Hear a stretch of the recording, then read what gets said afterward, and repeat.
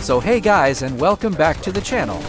So as you guys know that the new update is here, and in today's video I will be showing you guys the top 5 best heroes in Farlight 84 after the new update. So it's my personal ranking and many of you will disagree with it, so you can also share your ranking in the comments below. So without further talks, let's start the video. Number 5. Coming at number 5 we have Maggie. Maggie is nearly everyone's favorite, and she is the only hero to have fully jetpack abilities. She is a very versatile hero and is very decent for solo versus squad. She is the main of many pro players like Fadu and Kai. Her tactical skills are horizontal and vertical boost, and her ultimate speed up her and her jetpack abilities, thus making the cooldown time of jetpacks lower. But her ultimate takes a lot of time, due to which it becomes difficult for players to fight or win against multiple enemies, thus making it difficult for the new players to use it correctly.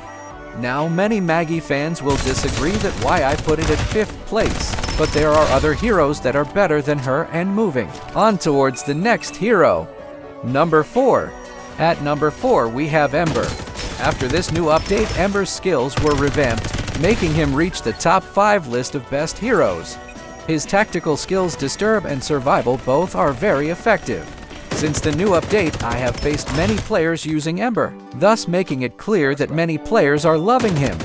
His ultimate Disturb is very useful while facing multiple enemies, making it easy for you guys to kill them. Ember new tactical do not causes poison damage after this new update, and only Ember can see through those bombs. Number 3.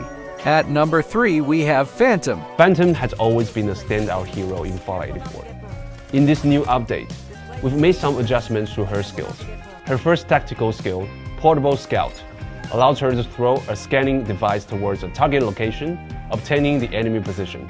Her passive skill has now returned, granting increased damage when scoring headshots with a sniper.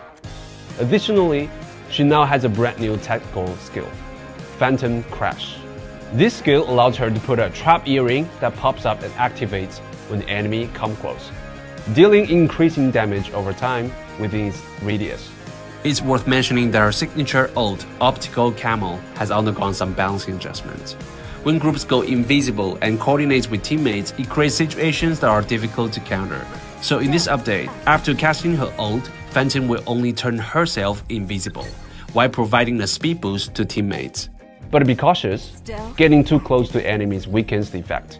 While in stealth mode, weapons will be holstered and any attack action will stop the stealth mode immediately. Phantom is ready to dive into the chaos of this update. My advice, always watch your back. There will be a new skill introduction video for Phantom. Don't miss out. Number 2. Coming at number 2 we have none other than Machel. Machel is one of the best hero of Farlight 84, making her place at the 2nd rank. Michelle has also gained a new tactical skill, Sonic Tracking. Michelle releases a scan in a fan-shaped area ahead. If enemies are detected, Michelle's cute little rabbits will appear. These rabbits are in the same numbers as the enemies, and will dash towards them, slowing them down and revealing their position. Number 1.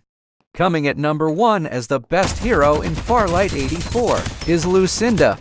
Lucinda has become the most aggressive and deadliest hero of Farlight 84 after this new update, thus making her the best hero of Farlight. First tactical skill, Portable Incendiary Bomb, can be stored twice by default now, and provides healing effects through leveling up. Lucinda will benefit from the healing as long as she's within the range. This means she can adopt more risky strategies in combats now. But note that this effect won't apply when she's taking damage. In this update, Lucinda is also getting a new tactical skill called Stellar Serenade. Upon activation, she leaps into the air. If she casts other skills during this time, she briefly hovers as the gravitational field around her shifts. Once these skills are cast, gravity will return to normal and Lucinda descends as usual. Using this skill, Lucinda can quickly ascend to high platforms or buildings and better connect with other skills. This place is here. Feel the gravity. Her ult, Absolute Gravity, will also get some updates. Now only after leveling up does her ult deal initial and continuous damage, and its wind-up time is also increased, so that players have more time to evade and respond. We also boosted the HP of her ult, making it more resilient. However, to maintain balance, the force of gravity is slightly reduced. All in all, you will find that Lucinda has the ability now to leverage and take more risky moves. So that was it from today's video. See you guys in the next one.